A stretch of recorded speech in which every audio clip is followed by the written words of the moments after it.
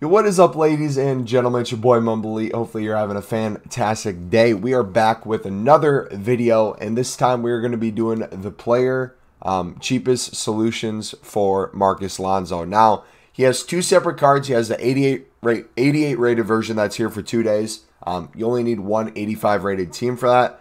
That's not what we're going to be doing. We're going to be doing his Flashback Marcus Alonso premium card. Now, if you don't know what a premium card is, basically EA just released this concept.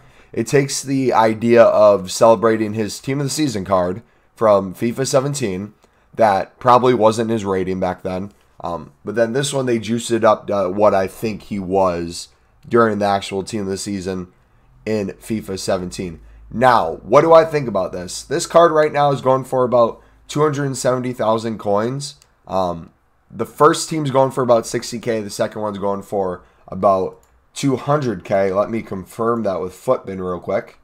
Yeah, it's looking like that right now. So the first team, actually, let's get into what his stats are. So you have a lot of tradable version of left backs available in the EPL. I wouldn't recommend doing him unless you're a first owner club like myself, trying to find ways to link people in, or you're a Chelsea fan. Or if you have the coins and want to do them, by all means. Do I think he's worth it right now? No, but it's something that you can grind over time with the League SBCs and get done without really having to spend too many coins besides going through League SBCs and getting special cards. So take your time with it. He's left-footed, 3-star skill moves, 3-star weak foot. Stats look relatively good across the board. Pace has a nice increase from the other card. Shooting has really great stats, especially with the long shot taker ability. 97 shot power and 89 long shot. That's a really good card having come up the line. What is his high work rate? Okay, so he's very much an attacking back. He's still 3-3 though. Right now I have Marcelo, who's 5-star skills. It's going to suck not having that 5-star skills, but I'm going to try to find a way to put them both in my squad. Passing really good across the board. Has really good free kick accuracy as well. 97 curve. Ooh, that's insane. Dribbling is really good. Reactions, ball control, composure. Defending, way up there for defending. You wouldn't think stats would look that good on a wingback, but they are. Physical, love to see 99 stamina, especially at the pace of his card. Strength and aggression aren't the best with 86 and 85 and jump in 82, but he's going to be a player that if you put something for physical on, he's going to be able to muscle people off the ball, come back. I think, honestly, he'd make a better center back in a lot of cases, especially late game. So maybe try to sub him on later, have him be a super sub, kind of like Opara, and see if you can stop those late runs from teams. But I don't want to go any further into that. I want to give you guys the video. So here we go. First team, you need Spain, minimum of 1. Team of the week players or team of the week moments, minimum of 1. Team overall rating 84 and team chemistry 75.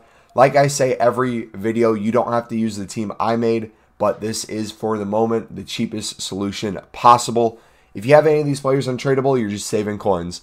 So Asensio in goal, you have Ruffier at left back, you got Albiol at that left center back, you got Mori's in form, taking care of that inform requirement, 81 rated at that right center back. Onana getting you absolutely no chem whatsoever, but just getting a nice little rating in the squad.